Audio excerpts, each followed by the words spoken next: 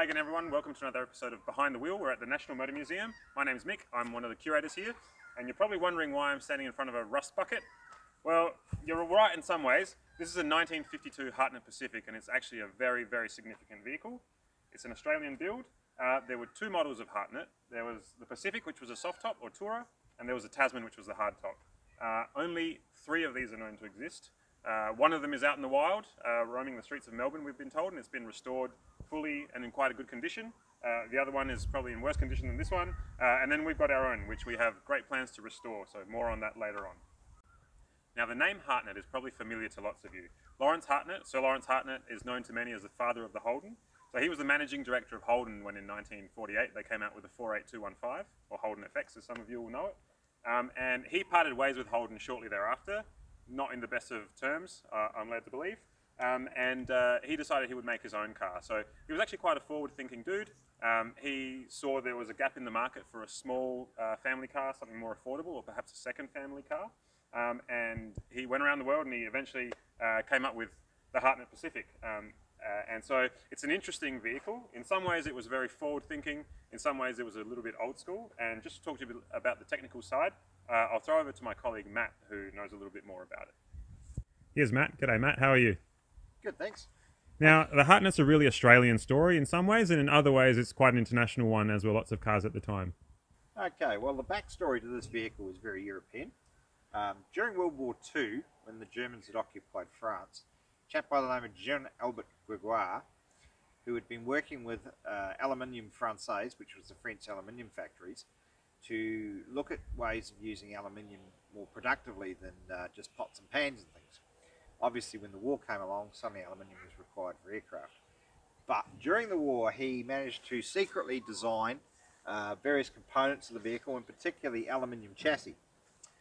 After the war had ended, the companies that were looking at using the car, including Simca, and we actually have the prototype of the other Hartnett, the Tasman, which was actually a Simca designed by Gregoire. Well, they were looking at using these cars, or using these designs. In the end, mostly they didn't.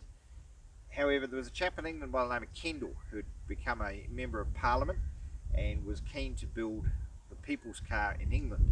And he took the Gregoire design and called it the Kendall, looked into getting it produced, and started the basis of a production, but unfortunately it fell over for a number of reasons. It appears that Hartnett met Gregoire, and Gregoire said to him, well, look, I know that this chap Kendall was trying to build a car based on my design. Go and talk to him and see if you can get all the bits and pieces that you might need.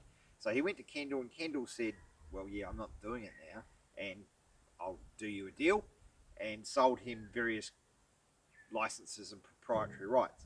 Now, one of the important rights was to get the aluminium chassis made, and these were made in a place called Renshaw in Scotland. Now, Renshaw during the war was building a lot of the components for Spitfires. So after the war, they were out of business. No one needed a fighter aircraft. There was plenty available. So they quickly took on the idea of building aluminium chassis for Hartnett, and that worked quite well. Unfortunately for Hartnett, his problems actually occurred in Australia, because other bits, including the engines, came from England, but the bits that came from Australia, particularly the body panels, were needed to be pressed by Commonwealth Engineering.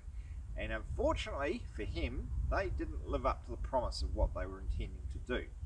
Because the backstory to that was that the Australian government was very keen to get manufacturing going in Australia, and very keen to assist where they could, as they had done with Hartnett when he was starting on the 48215 Holden. Unfortunately, that keenness didn't really come over to the Hartnett, and Commonwealth Engineering wasn't able to supply the body panels as per their contract, and that caused ultimately Hartnett's demise, because he just couldn't produce the cars in order to sell them, and without having cars to show people, it was a flawed activity. So that's the backstory to the Hartnett. It's very interesting and quite a simple car though. Shall we have a look under the bonnet with Nigel? Sure. I'm sure Nigel will be able to give you a guided tour. So Nigel. Hey Mick, how are you? Good. What's under the bonnet of this? Well, what's underneath the bonnet of this is a Aspen flat twin, basically like a motorbike engine, associated with Douglas, Rudd, Rudge, sorry. 594 cc's of rubber burning grunt. That's what it's got. And that's really about all there is to see. There's not an awful lot here. So, but we're very fortunate with this car. It's everything seems to be here. Everything seems to be working to a point, especially with the engine and the gearbox and the driveline. So yes, it makes it a very ideal restoration candidate, this one. So, Well, surely it's in too rough a condition to take her for a drive, right? maybe. I think maybe we could give it a go. Right. I don't believe it. You've even got this running. Believe it, we're going to go. So, for a 1940s designed small family car, even when it's restored, it's not really going to be a performance machine. But you can definitely see a young Australian family having a fun weekend in this. It's a four-seater, simple dash, very in-keeping colour with the 1950s.